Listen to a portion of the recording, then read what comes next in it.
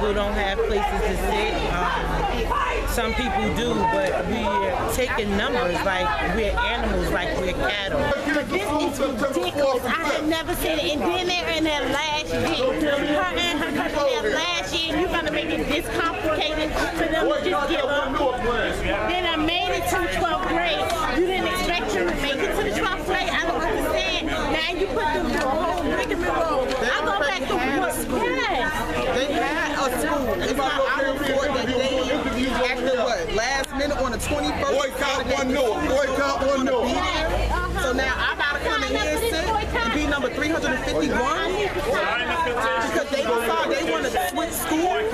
My daughter was registered and ready to go in September.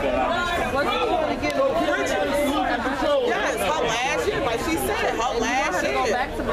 Want her to go back, but now they saying that they only take it under credit key. What is that even about? Isn't that what it's supposed to be, an alternate school? Now you making more alternate schools for these kids? What, you want them to fail?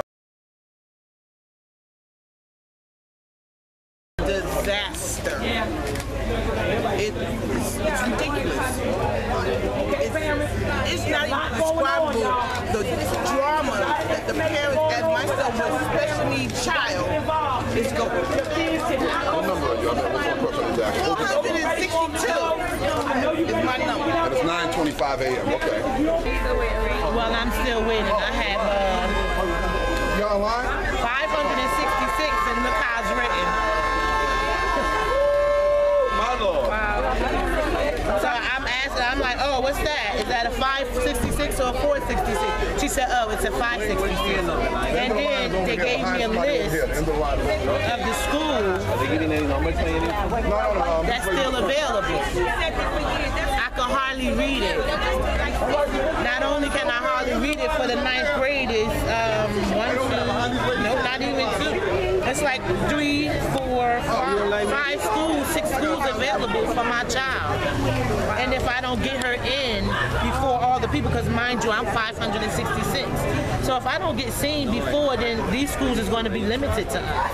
How long have you been waiting today? 2 hours. And you still haven't gotten a number. So how does this make you feel as a parent? Really upset. So far, I have not registered my child for school. I was told in the beginning of the Note 1 that if you didn't want your child to change schools, do not fill out the application. So I didn't. As of today, my child does not have a school to go to, and you're not going to bus her way across town when I live in the South Ward.